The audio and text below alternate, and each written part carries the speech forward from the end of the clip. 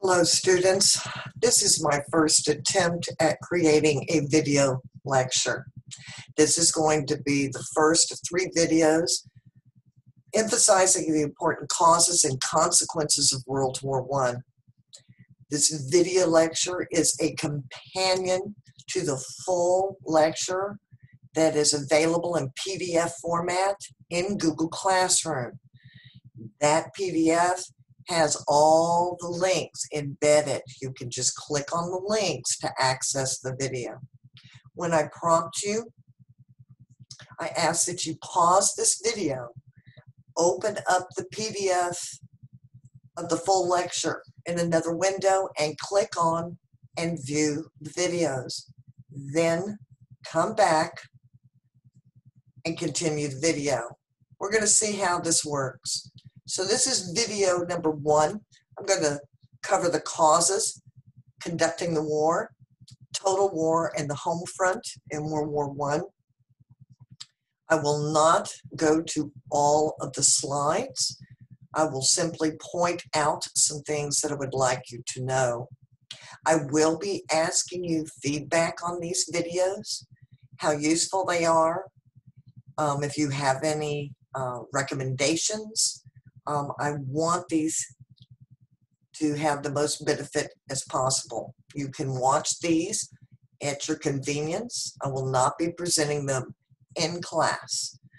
So they will not be playing this whole video on Tuesdays or Thursdays, your choice of attendance, during the online class. I will simply reference them. So this video is in week 1 of distance learning folder in Google Classroom. So let's get going on this. Again, this is my first time, so bear with me. So Unit 7 readings, as 1900 to the present will not be tested on this year's exam. I've canceled any required AMSCO readings for you, but however, those readings are still posted in the folder for contemporary era, 1900 to the present. Feel free to read them, refer to them. Required assignments, due by. You need to check Google Classroom for those due dates. We have a reading and comment on school closings during 1918 Spanish flu and COVID-19 pandemics. And we also have 8 puzzles on World War I, the interwar years, and World War II. These are the learning objectives for the time period 1900 to the present for Unit 7. All right, global conflict. They are not expressly tested on the exam. However, I'm going to try to make as many connections as possible to content that will be tested. That's 1200 to 1450, the post-classical era, 1450 to 1750, the early modern era, and 1750 to 1900 for the modern era. So here we go. In your PowerPoint, take a look at it. Time grid is in the PowerPoint lecture. What's going on at the time? What I'd like you to do now is pause this video lecture, open the full lecture PowerPoint in another window, click the link, and view the video. When you're finished, return to this video lecture.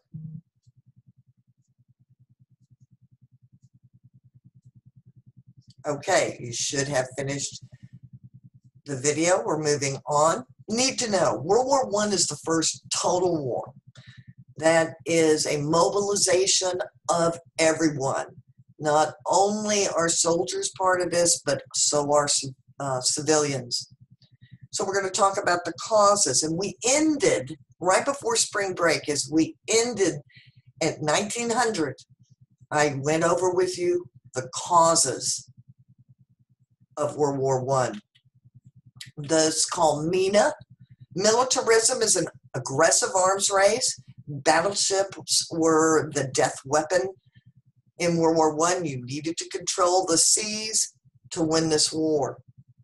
Imperialism, Western European and America were competing for new colonies And so that competition for empire was a cause. Nationalism, I pledge allegiance. So you are going to have different areas wanting to break free from the empires, such as Serbia in the Balkan states wants to break free of the Austro-Hungarian Empire. And then finally, the alliance system. I ended right before spring break setting you up with the allies. So countries in Europe had formed alliances with each other. What that means is that if your friend, your ally is attacked, you're not, but your ally is, you are obligated to back him up. You have their back. That's how a small war goes to a global war. So in the Central Powers, you have Germany, Austria, Austria-Hungary, and the Ottoman Empire. In the Allied Powers, you have Great Britain, France, and Russia. Now, just to let you know, Germany's Kaiser Wilhelm and Great Britain's King George V were first cousins. They were grandsons of Queen Victoria of England. Russia's Tsar Nicholas II was also related to the British royal family, and his wife, the Tsarina, the Empress Alexandra, was the favorite granddaughter of Queen Victoria. In fact, after her mother died, she spent most of her childhood and early years living at Windsor Castle. 2.5 years later, in 1917, the USA will enter the war. So, I need you to pause the video lecture and open the full lecture PowerPoint in another window. Click the link and view this video. This is from the BBC. It was created on the 100th anniversary of the start of World War I, 1914. There is a disclaimer. It does contain some offensive language, but it's a good PowerPoint. So pause the video, go click the link, and I'll be back in a moment. So, you finished the video. Gavrilo Princip was in the video. He's a Serbian nationalist. He wants independence from the Austro-Hungarian Empire. This is nationalism. He's going to assassinate the heir to the Austro-Hungarian throne. This is not a cause. This is not a specific cause. This is simply the match that's going to set off the other four causes. Germany is an ally of Austria-Hungary. It's going to back Austria. Russia, who's allied with Serbia, is going to back the Serbs. And in fact, what they're going to do is mobilize the army. They're going to get prepared. Germany will see this as a threat and declare war on Russia. Do you remember who Russia's allies were? France and Great Britain have to back their ally, their friend, Russia. They declare war on Germany.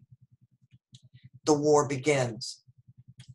Pause this video lecture now. Open up the full lecture PowerPoint. Click on the link. When you're finished, come back to the video. I'd like you to take time to look at this. I'm not going to cover this. Battle plan is called the Schlieffen Plan. The objective is to hold the Russians from advancing while you concentrate on taking Paris. This is a war on two fronts. Hitler will do the same thing in World War II. World War I, the Schlieffen Plan will not be successful. In World War II, it will be done a different way by Adolf Hitler, and it will be successful. The Schlieffen Plan is going to fail in World War I. At the Battle of the Marne, it's a stalemate. That's like in chess. Nobody can actually make a move. So you resort to trench warfare. The war now becomes not about taking territory because you're just going back and forth. At the Battle of Verdun, you have over 700,000 lives lost. This is where World War I changes. It's not about territory anymore because nobody's getting anywhere. The objective now becomes to make the other side give up by creating mountains of corpses.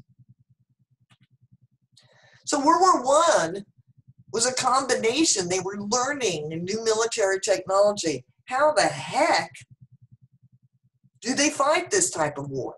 So what you see here is a photograph of a German soldier, and he's in two different worlds. He's in the old world, the old way of fighting war, because he's on horseback. He's a cavalryman. He's even covering a big spear or spike or pike to stab other cavalrymen as they come against him. But again, he's wearing signs of new technology. He's carrying a rifle, and he has on a gas mask to protect him from gas. I would like to refer you to the film War Horse by Steven Spielberg, which deals with the story of a young man and his horse during World War I. I'd like you to pause the video and click on the link below to play a game. It's multiple choice. Can you figure out what World War I inventions we still use today? I'll be back in a minute. Welcome back. I hope were you surprised by some of the inventions? So here's a need to know for AP, although it will not be tested. There are a lot of parallels to things in the past. You have new military technologies are developed, such as the use of machine guns, long-range artillery, that's large shells shot at quite a distance. You have submarines, battleships, poison gas, the first introduction of tanks, grenades, the pineapple as what the Allies used and continued to use in World War II, and the potato masher, which was used by the Germans. It looked like a potato masher.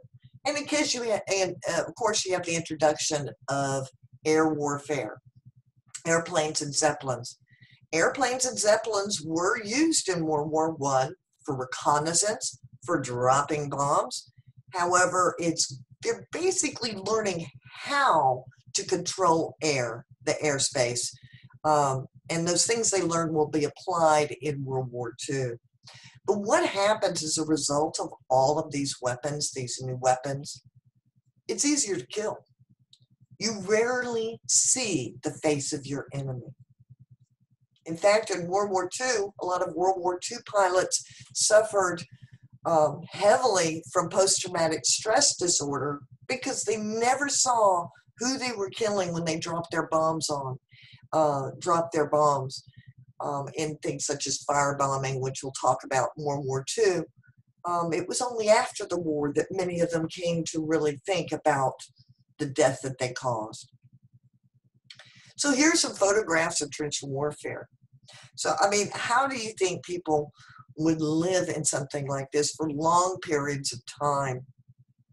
In the upper left-hand corner, you see photographs, see all the mud and the water in the base of the trench. Movie reference. If any of you have seen Forrest Gump, Lieutenant Dan, his #1 piece of advice to Forrest when he arrives in Vietnam in the 1960s is to keep his feet dry, to wear his socks and make sure they're clean and dry. This is where we get the fungal infection. The name is called trench foot. This is a cross-section of a trench system. You would see an opposite one on the opposite side. Note here, this is known as no man's land. If you came over the top, and these are all slang terms that we've kept from the war, you came over the top to charge the other side. Many people lost their lives here. This is an aerial photograph of opposing trenches in no man's land. Take a moment to look at it. This is Verdun battlefield today. This is not natural. This is from all the artillery shells. In fact, artillery shells are still found, live artillery buried in this area. So trench art. So soldiers often will pick up shells, spent shells, and they decorate them and send them home. I have one of these sitting on my shelf just under our TV in our classrooms. In my classroom. I don't know if you ever noticed it. I usually pass it around for class, but I just wanted to let you know what this is. This is a howitzer. This is actually World War II era howitzer. This is the type of gun or artillery that would fire these 44mm shells. Pause the video lecture. Open up the full lecture PowerPoint in another window. Click the links and watch these 3 short videos. Most of these videos are no more than 2 to 3 minutes long. I'll be right back. Welcome back.